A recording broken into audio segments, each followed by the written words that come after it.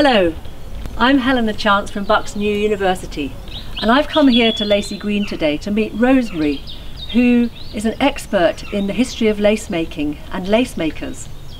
And we're also very lucky to have Rosemary as our consultant on the Woodlanders Lives and Landscapes project. Woodlanders Lives, as we call it, is one of the 18 projects that makes up the wonderful landscape partnership scheme Chalk, Cherries and Chairs, which is funded by the National Heritage Lottery Fund. Chalk, Cherries and Chairs is involving local people in conserving the landscape, the wildlife and the heritage of the Chilterns. And Woodlanders Lives and Landscapes, our volunteers are looking at the lives of the people who lived in the villages and woods and who made their livings in some of the key craft industries, those home-based industries in the Chilterns. So let's now meet Rosemary.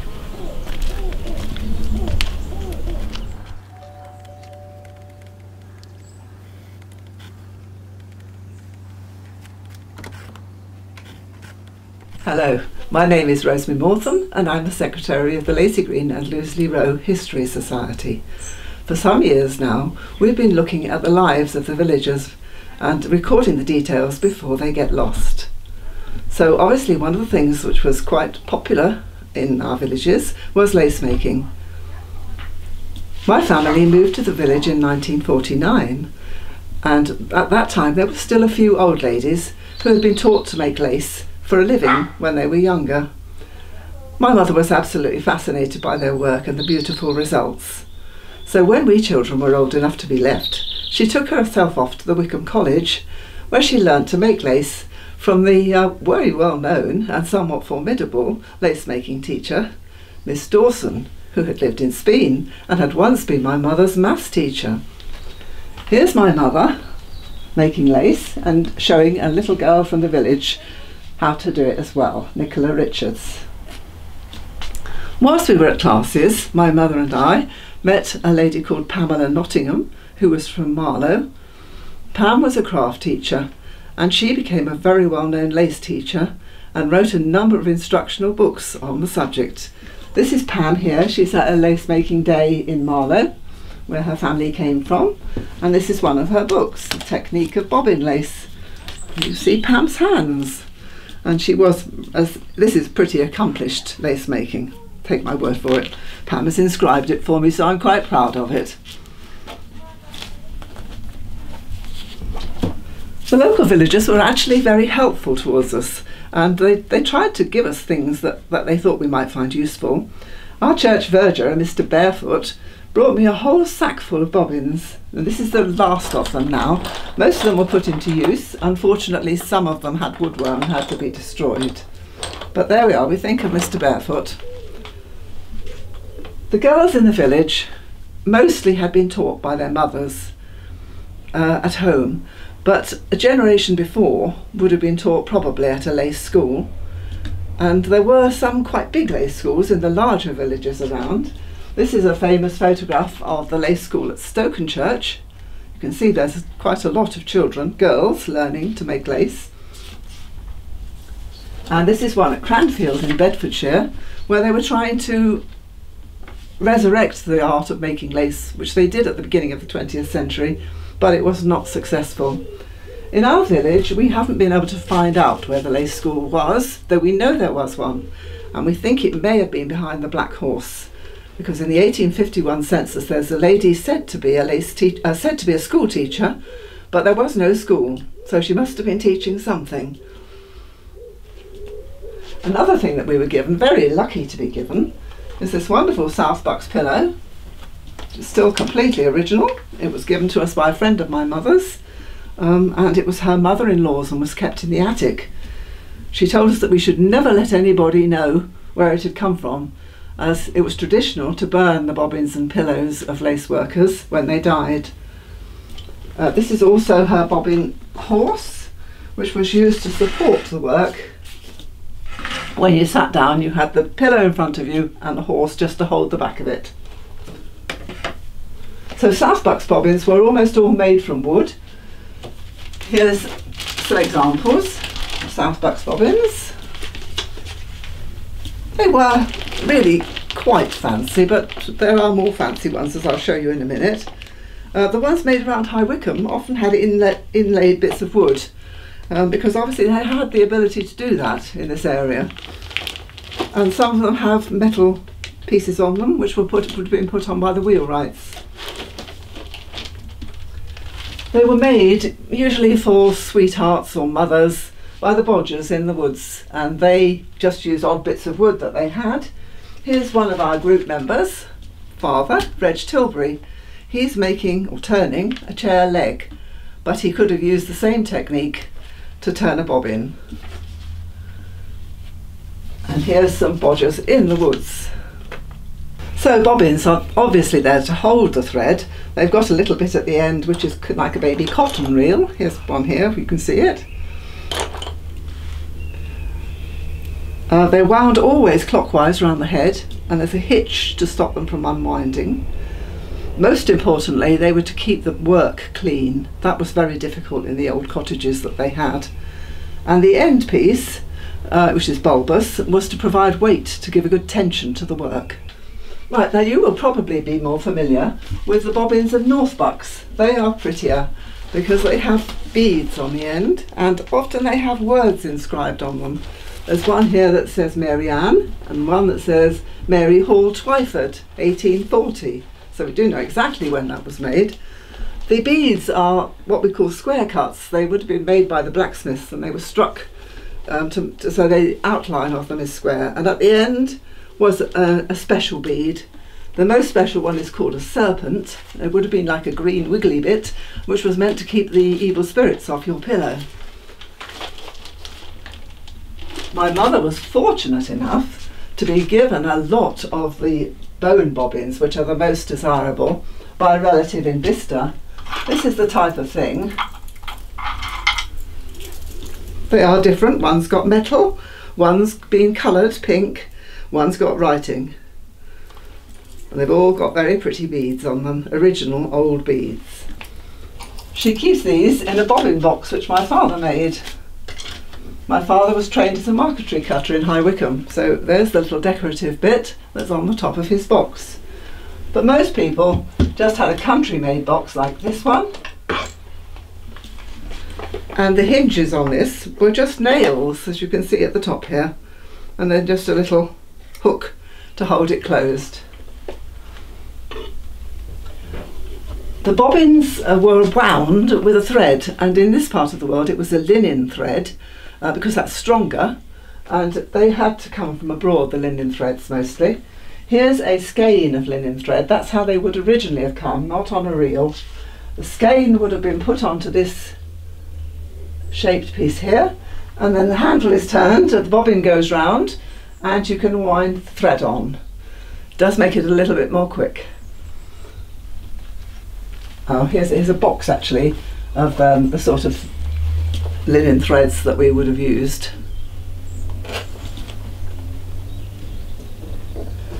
At the back here we've just got some examples of work which my mother and I did when we were learning, so I might come back to one or two of those in a moment. To get your equipment you had to use a lace dealer, and the nearest one to us was the housekeeper at Hamden House. So this is Hamden House, which is just up the road from us, the next village. She would have acquired the orders from the wealthy people who visited, and then she got the thread and the prickings, the pattern that is, and gave them to the person who was going to make it. And then of course they had to return it to her. She paid, but also she took a profit herself. In the High Street in High Wycombe there was a shop called the Bobbin Castle. It was at the Eastern Street end of the High Street, just before you turn up to the station. That's the best I could do for a picture of it. But people could go there and get their necessities if they wanted. It was just a bit further. The man he still took orders. This is the sort of lace pricking that they would have had. This is one of the oldest. It's pricked onto vellum, which is calf skin. So it's very hard wearing, and the piece is sewn onto the end were to help you to attach it to your round pillow, so you could just work round and round. There were various different sorts of lace made here. This is a pricking for Buckinghamshire lace, quite a complicated one. And this is another Buckinghamshire lace which became popular after Prince Albert died. It would have been a black lace. They are slightly different in their patterns. And here's a Bedfordshire design. I'll tell you a bit more about that in a minute. Buckinghamshire lace could be very difficult to make and requires a large number of bobbins. This is a pillow which I actually am working on. There are quite a few bobbins, but that is nothing compared with the ones that might have been used, say, in 1850, when they were making really wide pieces of lace. So this is Bucks lace. It's characterised usually, the best of the Bucks lace, by floral motifs at the top, and then you've got a net in the middle and the ground at the bottom, the foot at the bottom, sorry, the bit that you would attach it to the work. Here's some pieces of Bucks lace. You can see here the floral motifs quite clearly, and the net, and the foot here. And this is a collar that I made. Again, it can be quite difficult to produce a pricking of a shape like that, because Bucks lace, the ground is actually at 33 degrees, rather than other laces that have ground at 90 or 45. So really you need to be almost a mathematician like Miss Dawson was to work out the patterns. And here's an old lady in the village. She's got a pretty large number of bobbins. Quite impressive, that. And this is a sampler which I made, which shows the different sort of effects that you could acquire in Bucks lace. Yes, so you would use it, as is shown here, in pairs. So actually always you're working with 4 bobbins. You're not working with all of these bobbins at once, just 4. And you're making your stitches, which I'm going to say a bit about later on. Moving on from there, although lace bucks could be very ornamental and take a lot of work, towards the end, like after 1850 really, it began to become simpler so that people could work faster and produce more. Here are some samples. It was fairly typical to have samples that you could send to the lady who might like to order your lace. These were made at Walter's Ash Farm, which is just down the road from here. You see, some of them are quite short.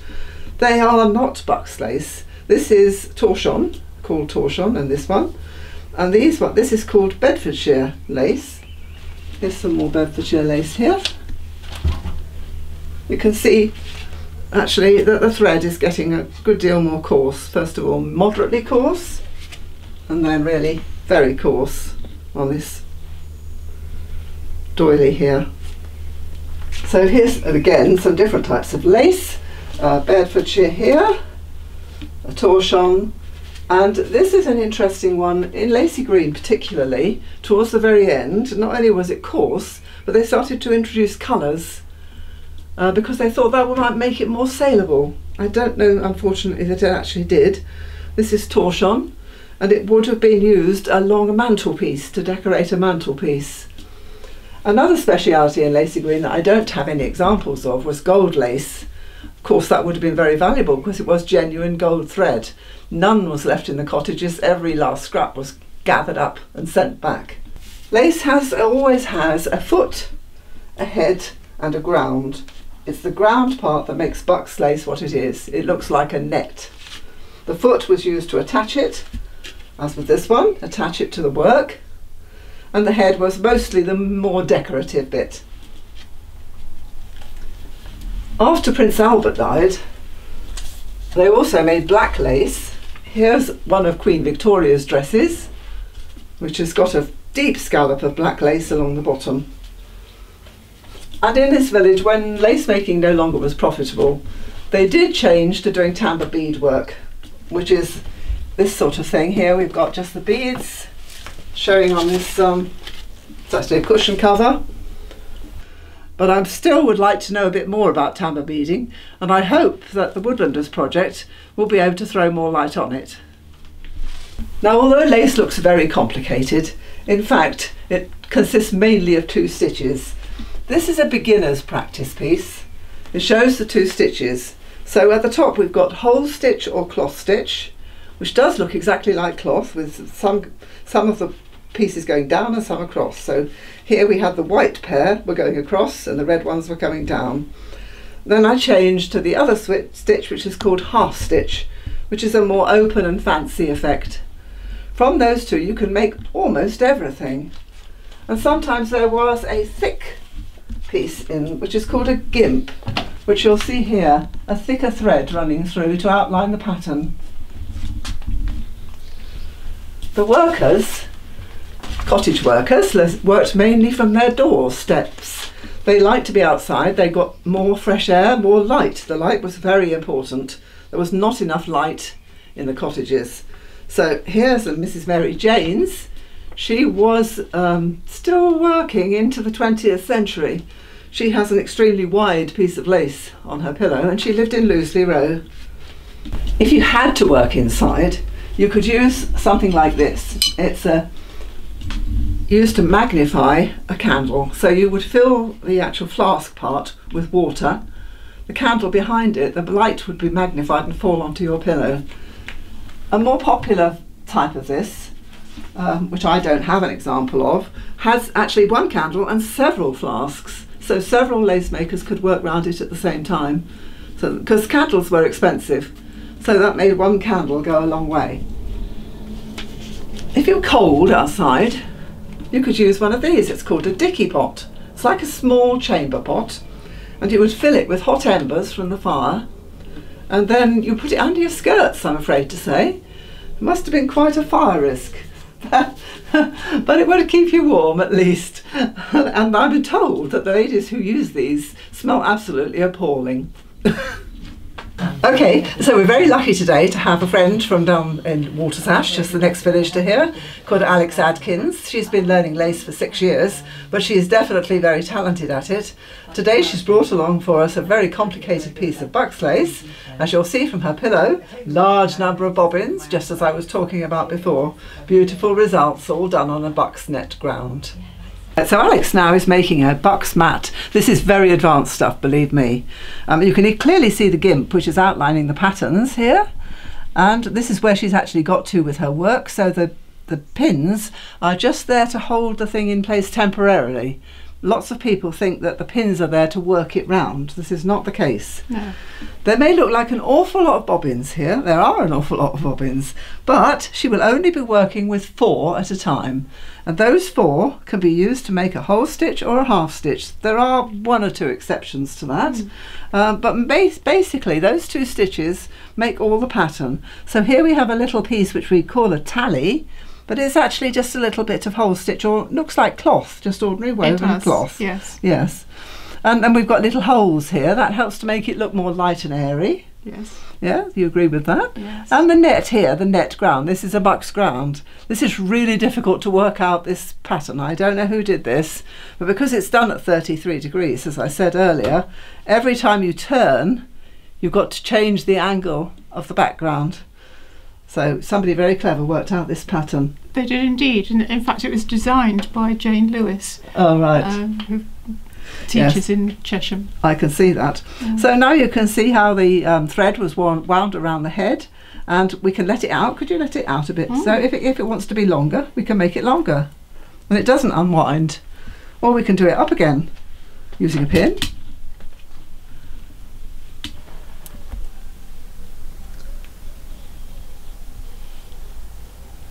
And now if you do a stitch for us, Alex.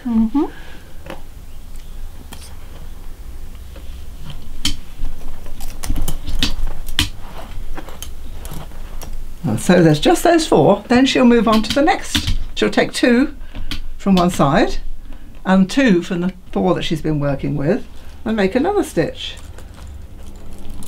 Notice that because there are so many, she's having to hold them together in bunches. Some people use like large safety pins to do this. They do, yes. I find this more convenient because you can work from both sides. Yes, that's right. The bundle. Yeah. And as I was saying, I like working with the South Bucks bobbins because they actually tumble over each other. You don't have to pick them up physically from the pillow. But with the North Bucks, because it's got the beads, you've got to physically pick them up and move them to where you want them to be. And then you put a pin, but that pin won't stay there. It only stays there for a little while to make sure when you tug on it you don't pull it out of position. Alex is working with silver pins, but I've always worked with brass pins. It must be something that doesn't actually corrode in the work, because it can take quite a while to do it. And I'm going to do some reverse lacing because I've missed a hole. Ah yes, nobody ever knows when you've made a mistake, because when you're undoing it, it looks just as clever as when you're not undoing it. We all have this problem. There we are, that's right. Yeah. But you've got to know what the final design will look like, and then you can tell that you have made a little error. Thank you, Alex. That's absolutely wonderful. I'm really impressed with this. You're welcome. I've enjoyed it. So now we're getting a shot of two local lace makers sitting outside this beautiful little cottage, the oldest cottage in the village, we do believe, from the late 1600s. That's how they would have been years ago. And so they're sitting here doing their lace, and Sarah has got a very simple torchon pattern on here, and Alex has still got her bucks pattern. This is absolutely typical of how they would have been. I'm sure they enjoyed the company. They could have a chat whilst they were sitting here.